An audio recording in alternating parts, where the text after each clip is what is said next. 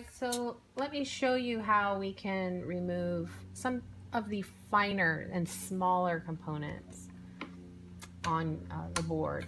And for this we can use our standard tip that comes with the station.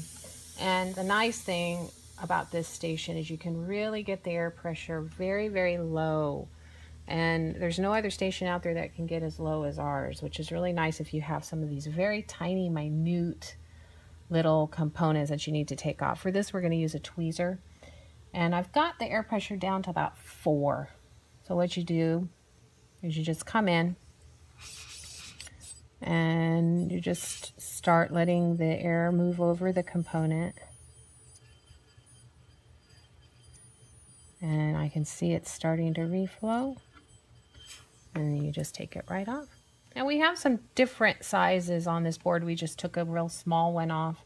But as you can see, this tip is really multifunctional that comes with the unit. We can use it to take off some of these larger components too. So what you do is you just reflow the sides. And I've got it on real low air pressure again.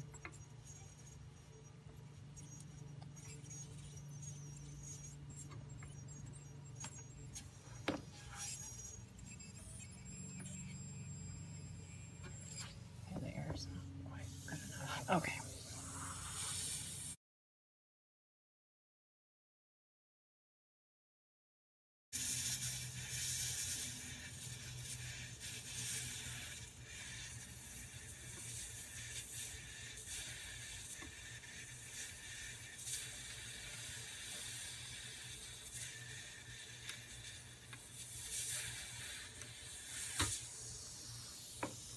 And there you see it came right off.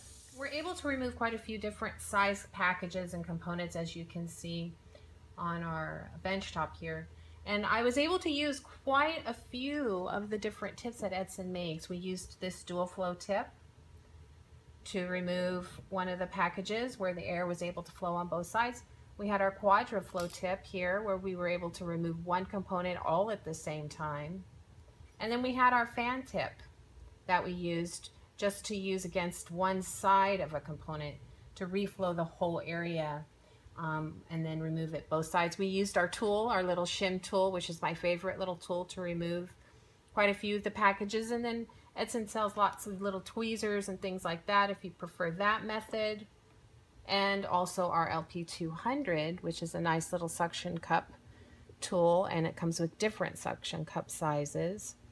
So as you can see, the Edsyn station here is quite versatile. We can use this one station to remove quite a few different components off of the board. We can use different air pressures, and then if we want to use soldering as well, on this particular unit you have that option.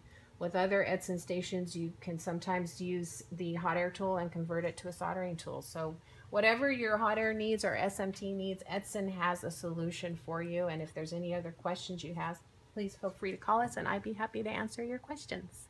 Thank you for watching.